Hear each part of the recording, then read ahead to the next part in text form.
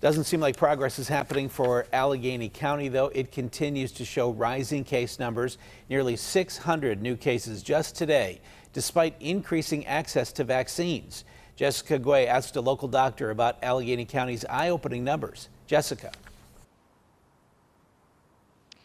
More and more opportunities to get vaccinated have been popping up in Allegheny County, but doctors are concerned because the COVID numbers are getting worse. One doctor shared a stern message to those who are not vaccinated, saying everyone will need to get a shot in the arm before we can go back to normal. We have to hold on. We have to come together. Vaccinations are increasing, but so are COVID-19 cases. Take a look at the spike in Allegheny County, 593 new cases and 10 new deaths. Dr. Brian Lamb said many of the cases are younger, healthier patients.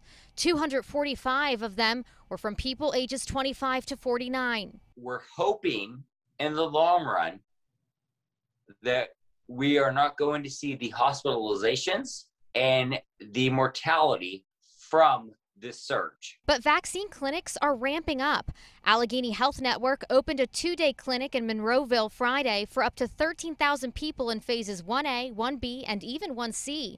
So why are cases rising? We caught up with people enjoying the weather and eased restrictions at restaurants. I think that's mind-blowing. I was hoping that it was going to cut down soon and they're starting to open things up, but I mean, you never know nowadays. So we still need to be cautious and protective, but there's a light at the end of the tunnel, I think. Dr. Lamb is urging people to not go out if they're not vaccinated. If you have not had your vaccination, you still cannot go out and you cannot socialize with your friends. Opinions on the vaccine vary. I'm with it, but I'm still hesitant because it's so new and everything. Worth any side effect that is temporary. Doctors are hoping for the best, but fear the worst. If we don't do our part, the world will go back to where we were before. I don't want to be stuck back in my house again. AHN's vaccine clinic will continue tomorrow at Next Tier Connect in Monroeville.